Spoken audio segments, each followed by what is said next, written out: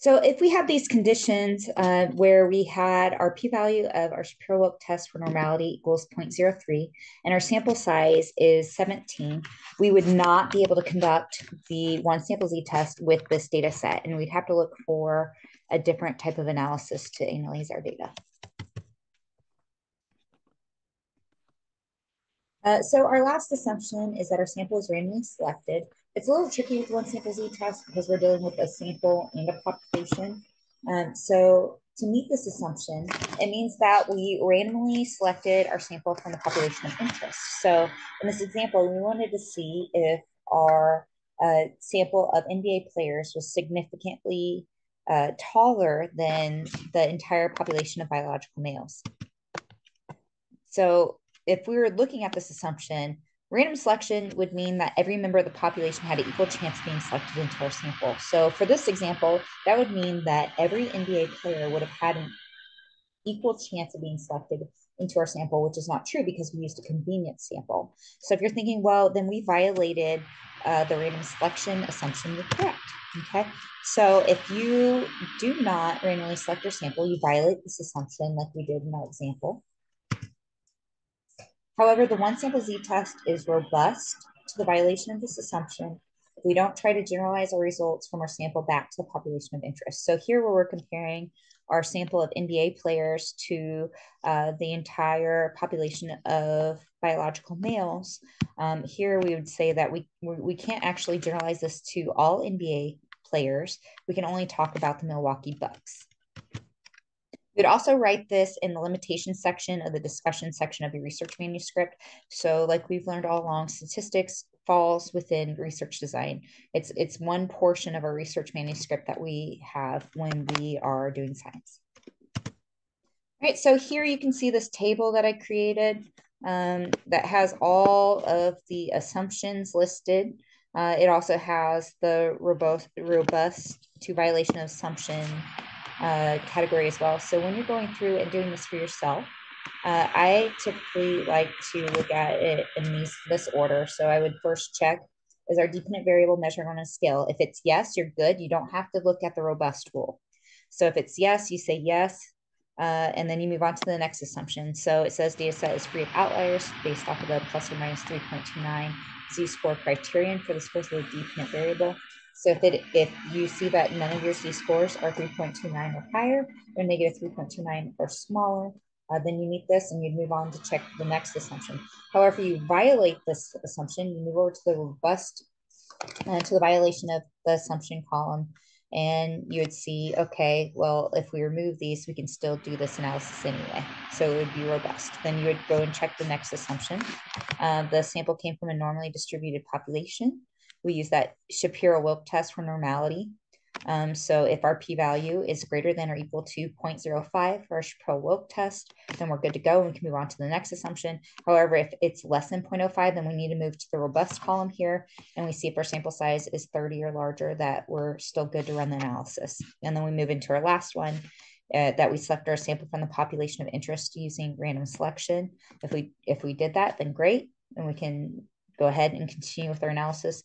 If not, we just know that we cannot generalize the results of this study to the overall population we are interested in studying.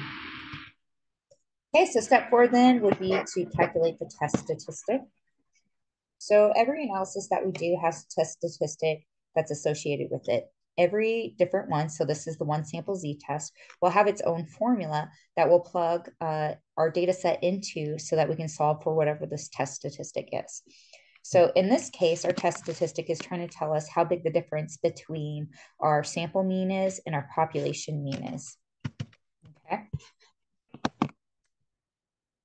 So our formula for this one, it's going to only have part of it because this is the easier way to see it, but we see our z equals, in our numerator we have x bar minus mu. So we have our sample mean minus our population mean divided by our SEM. So to get the SEM, what we do is we take the population standard deviation, then we divide it by the square root of our sample size. Okay, so let's learn about this. So we know previously that we used the symbol lowercase italicized z to represent z-score. This is also going to be the symbol for our test statistic for our one sample z-test. And then SEM is the standard error of the mean. So if you want to go ahead and put that into your handy dandy symbol sheet, capital S, capital E, capital M. And then we will have that as the standard error of the mean. So go ahead and do that right now. Pause me. Our formula again for SEM is the population standard deviation divided by the square root of our sample size. And so stay with me for a little bit. Let's talk about what this means. The SEM is the standard deviation of all potential sample means from the overall population. Okay. So in other words, finding our SEM, if we were going to do this long and drawn out way, we could take every possible sample of the same size from the overall population. Okay. Then we'd write the mean of each of those samples down. Then we would take the standard deviation. We'd find the standard deviation of all of those means to see about how much they vary from one another. And we would get the SEM. But instead, scientists came up with this formula so that you wouldn't have to go through all of that. So let's say like you had a population of 6 million, right? And you had to find every possible combination of a sample size of 10. And then once you got all of those different types of samples, you could find the mean from each of those samples of 10. And then you'd have to find the standard deviation of all those means. That is a long drawn out process. Most of the time, we're not going to have access to the entire population, individual data points. But instead, what researchers found, if you take the population standard deviation, you divide it by the square root of the sample size that you're examining, it will give you that same value. Okay, so the formula, let's revisit this then. Now that we know the SEM is a type of standard deviation for every possible sample mean, let's look at the formula again. Okay, so now that we see this formula where we have our one sample z-test equals the mean of the sample minus the mean of the population divided by the standard deviation for every possible sample mean. The one sample z-test is essentially a form of what?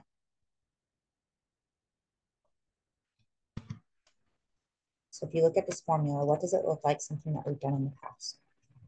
Now that we know SEM is a type of standard deviation. It looks like our z-score formula. And so what we're looking here is to see about how far apart is our sample mean from our population mean in the units of standard deviation. Okay. So that's the formula we had for our z-score, x minus x bar divided by standard deviation.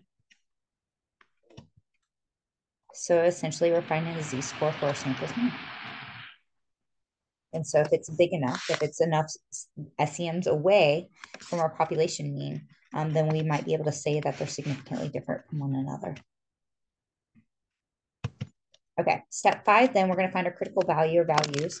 This is using that area under the curve or our z critical value table that we used when we were solving the problems for area under the curve. So finding our critical values. And with one sample z-test, it's actually a lot easier than what it will be when we move on in some of the different statistical analyses in the future.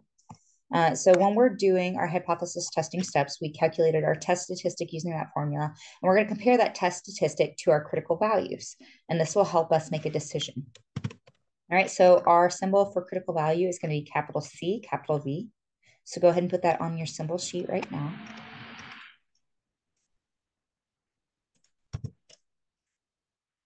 To say the critical value of a particular test, a lot of times we'll use CV as subletters to whatever test statistic that we're doing. So in this unit, we're using the one sample Z test. So our symbol is going to be Z sub CV. And so later on in our next step, actually, we're going to draw out a normal curve, and we're going to label our critical value. We're going to label the center 0 because we know in the middle, z-score is 0 if your x is falling on the mean. We're also going to label the different decisions that we can make with relation to our null hypothesis. And this will be a really easy way for us to know what decision that we're making in step 6. Okay, so if you wrote non-directional hypotheses, you're going to have 2 critical values. That's because you'll be running a 2-tailed test. When we're talking about hypotheses, we either say directional or non-directional. When we're talking about the test that we're running, we use 1-tailed test or 2-tailed test. Okay, so again, when we use non-directional hypotheses, we have two critical values because we're running a two-tailed test. If you wrote a directional hypothesis, you would have one critical value. And that's because you're running a one-tailed test. Okay, so finding our critical values of Z. You're going to use that Z table, in other words, the area under the curve table, to find your critical value or critical values. In the area under the curve table, if you remember, there were three columns. When we're finding the Z critical value, we're interested in the Z value, the Z column, and the area beyond Z column. All right, so finding the Z critical value for an alpha level of 0.05. So our alpha level, and this is something that's pretty confusing because if you Google it, a lot of times you're going to get a wrong answer. But our alpha level is the risk we're willing to take that if we reject our null hypothesis, the null hypothesis is actually true.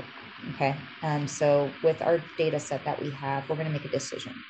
That decision may not actually be correct. And so we have this threshold that we're going to use that will compare, well, if we had a p-value, we'd compare a p-value to see what the probability is that we're going to make something called a type 1 error. So if we convert our alpha level to 0.05 into a percentage, we see that we're okay with the probability of making a type 1 error up to 5%. So if we wrote our hypotheses directionally, the entire 5% goes on one side in one tail. If we wrote our hypotheses non-directionally, that means we're conducting a two-tailed test. This means we'll split our 5% in half. So we'll have 2.5 on one side and 2.5 on the other. Okay, this means the proportion of the data in each of our tails for the two-tailed test with an alpha level of 0.05 will be 0.0250. Okay, so finding a critical value for a two-tailed test, to use the area under the curve table, split your alpha in half. If our alpha level is 0.05, that means for a two-tailed test that there will be 0.0250 in each tail. So to find the Z-score associated with an area beyond Z of 0.0250, what would we do? You would look for the area beyond Z of 0.0250, and you would find the corresponding Z-score. Go ahead and do that now. Okay, so this is just a visual of what we would do there. Okay, so if we look here and we look for an area beyond Z of 0.0250, what Z-score is associated with that? Here we see a Z-score of 1.96. Okay, and we know that in our critical value tables that we only have positive numbers. So if we are running a two-tailed test and we have a critical value of 1.96, we know that's plus or minus. So on one side, it would be positive 1.96, and then on the other side, it would be negative 1.96.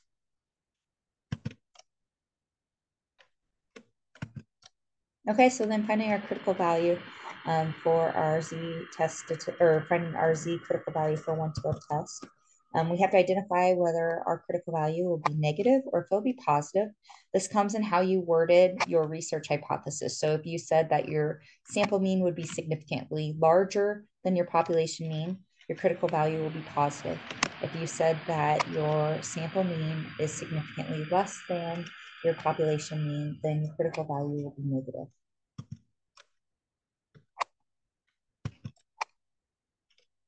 Okay, and that's just something that you'll have to memorize. And it can be slightly confusing, but the more you do it, the more practice that you get, the better you'll get at it. Since we decided to run a one-tailed test for a directional hypothesis, all 5% will go in one tail. Okay, so if we see here where I labeled the normal curve, we see that all 5% goes into one tail. If we had a negative critical value, it would go on the other side as we see here. So our area under the curve table, here we'd be looking for area beyond Z of 0.0500. And then what do you see when we try to look for that in here? Here we see they actually don't have a z-score that's associated with it exactly, that we have 1.64, which has an area beyond z of 0.0505, and then a z-score of 1.65 has a z-score of 0.0495. So you could use a z critical value of 1.645 for one-tailed test with the alpha level of 0.05, and that's really probably what I would do. So what if our alpha level equaled 0.01? What if we only wanted a 1% chance that we were going to make a type 1 error? We would find the critical values exactly the same way. Typically in this class, we'll use an alpha level of 0.05, almost always, unless I direct you otherwise. So if it's a one-tailed test, what portion of the data would fall beyond z? It would be 0.01. So then you would use the z-score that's associated with the area beyond z of 0.0100. So you'd go in the area under the Kerr table. You'd look at the area beyond z of 0.0100, and then you would go to the z-score that's associated with it. If it's a two-tailed test, what portion of the data would fall beyond z? So remember, we have to split it in half so that we have half of it on one side and half on the other. If you said 0.0050, you are correct. So to find the critical value, you'd find the z-score associated with an area beyond z of 0.0050. Step 6, then we're going to make a decision. And to do this, we're always going to label our normal curve. If we wrote our hypothesis non-directionally, our normal curve will have two tails on it. If we wrote our hypotheses directionally, then I'll just have one tail on it, and either it'll be on the positive side or the negative side, depending on how you wrote your research hypothesis. You'll need to label critical value or values, your test statistic value, the reject the null hypothesis region or regions, and the retain the null hypothesis region. Okay, so this is what it would look like. So with the one sample z-test, our critical values always stay the same. And this is the only analysis that we're going to learn this semester where it's like that. So if we have a two-tailed test, an alpha level of 0.05, for one sample z-test, our critical values will be positive 1.96 and negative 1.96. So we'll see here that we have 0 in the middle. I always like to label it there so it can orient us when we're trying to make our decision. You're going to see that the reject the null hypothesis will be in the tails of both sides when we're doing a two-tailed test. In the middle, we have the retain the null hypothesis section. And so after you have this labeled, once you have a test statistic value, you can go in and label where your test statistic will fall. So if we had a z test statistic equal to 2, you go down here and you would have z equals 2, and you would plot it on this little number line here. And you can see that if z equals 2, and if this is our alpha level, that we would reject the null hypothesis. If we had a z test statistic equal to 0, we see that we retain our null hypothesis. So writing your results. When you make your decision in this step, you will need to write your results out in words and in symbols. In words, your decision will either be reject the null hypothesis or retain the null hypothesis. If you reject your null hypothesis, that means that your null hypothesis is not an accurate explanation for what's going on with your data set, and that we believe there are significant differences. If you retain the null hypothesis, we believe that there's not a big enough of a difference between the two means that it didn't happen by chance. So typically when people write results in research studies, they write the symbols or the results out in symbols. And that's the main reason that people really struggle to understand the results sections in journals, I believe. Again, this is usually what scares students the most when reading research, but it follows a template. And by the time you get out of this class, even if you don't know all of the statistical analyses, you should be able to interpret what they're saying based off of the template that we have.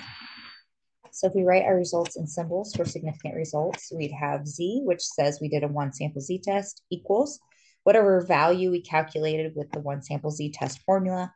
If we had significant results, we have our p, which represents p-value, or our probability of making a type 1 error.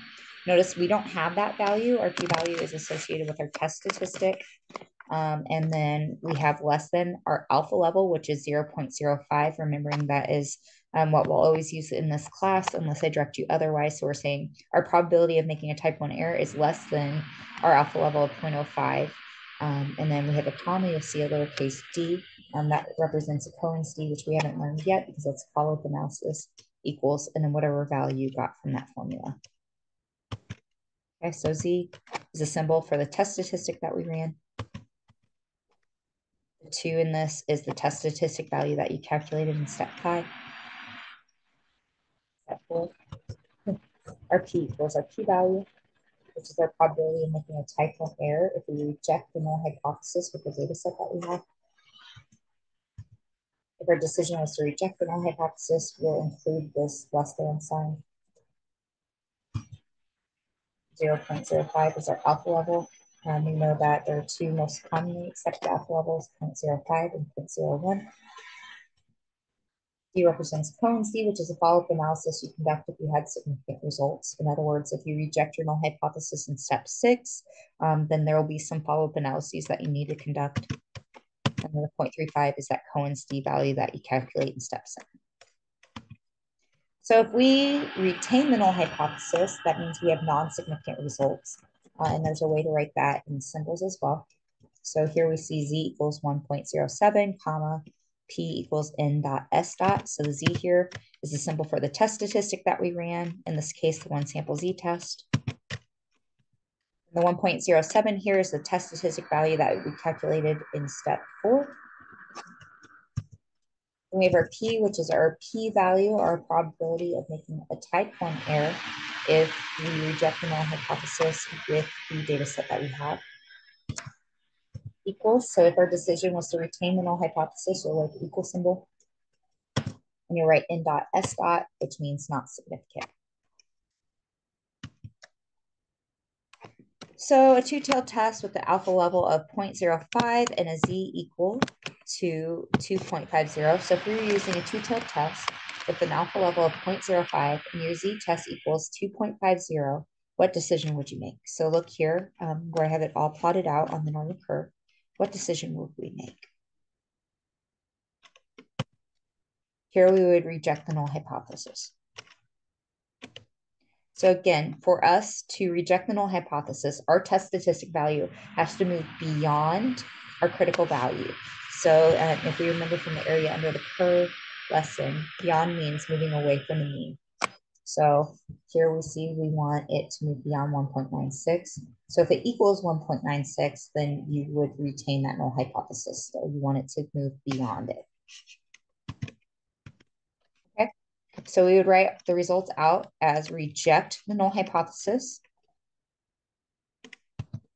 And then in symbols, our results would look like this so far. Because we haven't learned to calculate Cohen's d, which is our follow-up analysis, we'll just do the first portion of the results. So here we have z equals 2.50, comma, t is less than 0.05. If this is our results, we would need to move on to step 7. And so here's another example. If you're using a two-tailed test with an alpha level of 0.05 and your z test statistic equaled 1.00, what decision would you make?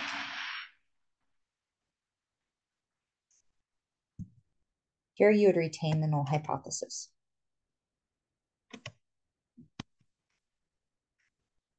Okay, so we write the results out in words as retain the null hypothesis.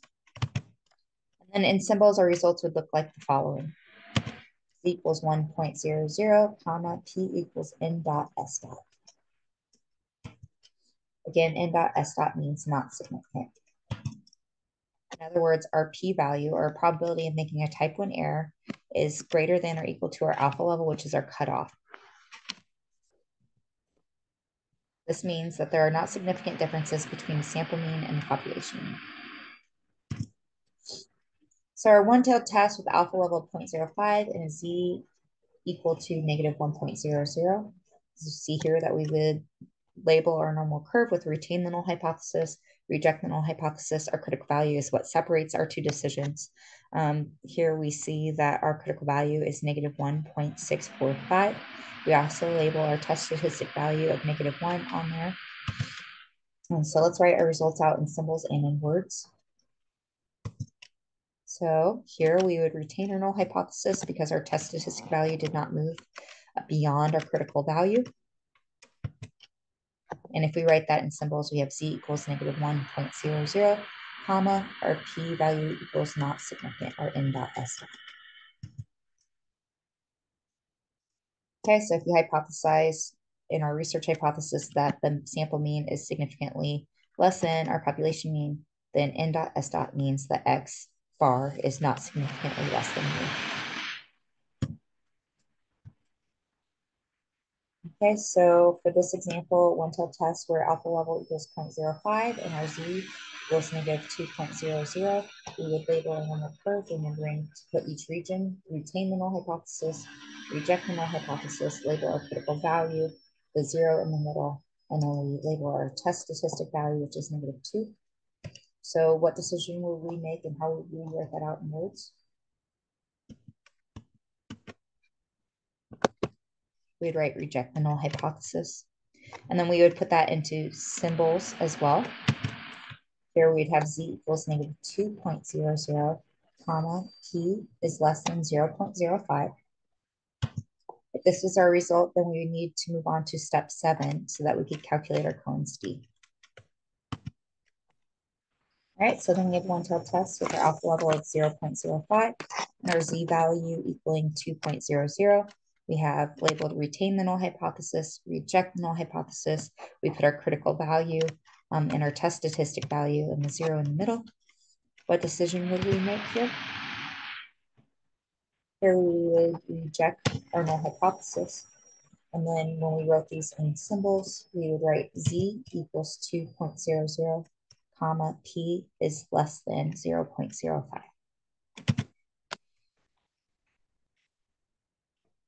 All right, so then we have a one-tailed test where alpha level is 0.05 and our z equals 1.60. After we label our normal curve, what decision would we make? Here we would retain our null hypothesis. And then if we wrote that out in symbols, what would it look like? You'd have z equals 1.60, comma, p equals n dot s dot. So if you hypothesize in your research hypothesis that the sample mean is significantly larger than the population mean, then n dot s dot means that the sample mean is not significantly more than the population. So final thoughts on making a decision. If you find statistically significant results, in other words, when your p-value is less than 0.05, remembering we're not actually going to calculate our p-value. Our p-value, our probability of making type 1 error, is associated with whatever test statistic value we have. Our alpha level of 0.05 is associated with our critical value. So instead of comparing our p-value to our alpha level, we're comparing our test statistic to that critical value. And so when you go out into the real world, you actually will just type everything into the software and it'll actually spit out your p-value to you. And if your p-value is less than 0.05, you have statistically significant results. If it equals 0.05 or larger, then you have non-significant results or insignificant results. So if you find significant results where your p-value is less than 0.05, then you have to conduct follow-up analyses. If you find insignificant results, in other words, where you retained your null hypothesis, you're done. Step 7, conduct follow-up analyses as needed. For this, we'll do something called the effect size. And just because we find significant results in step 6, all that's saying is that these differences, we don't believe they occurred due to chance. It does not mean or tell you anything about how big those differences are. So in this step, if we find that we have statistically significant results, then we will move on to see how meaningful or how big those differences are. Okay, so effect size specifically helps us to see how much our distributions overlap. So what was a distribution again? If you said it's how frequently each value occurs in your data set, you're 100% correct. If not, that's going to be something you want to practice again. So for the one sample z-test, we use Cohen's d. That's a very specific type of effect size. That is not always going to be the effect size that we use, but it is definitely one of them. And our formula for this is lowercase d, so that's going to represent Cohen's d. You're going to want to put that on your symbol sheet right now. So lowercase italicized d equals Cohen's d equals x bar minus mu divided by lowercase sigma. So we're in this formula, we're looking at the sample mean minus the population mean in the numerator divided by the population standard deviation. Note, if you do not have statistically significant results, you will not calculate an effect size. Okay, so writing results when you calculate an effect size, it used to be common that people would write the results without effect sizes. That is no longer the case. What is one problem with this? When we find significant results, it just tells us the difference is big enough that it likely didn't occur the chance. It doesn't tell us anything about how big those differences were. So if our alpha level is 0.05, we say there's a 95% chance that those differences didn't occur because of error. So again, the effect size tells you how big these differences are. And therefore, from this point in history forward, actually for a while now, it is required to include Cohen's d in your results if they're significant for one sample z-test. So effect size guidelines. So once you calculate it, you might want to know, okay, so what do these numbers mean? If you have a small effect size, you have to get a 0.20 or larger is considered a small effect size. Once your Cohen's d gets to a 0.50, they consider that about a medium effect size. And then once you get to 0.80 and larger, they consider those large effect sizes. Okay, and that's all we have for this week. There is a lot of information, so feel free to pause and rewatch what you need. If you have any questions, feel free to book office hours appointments.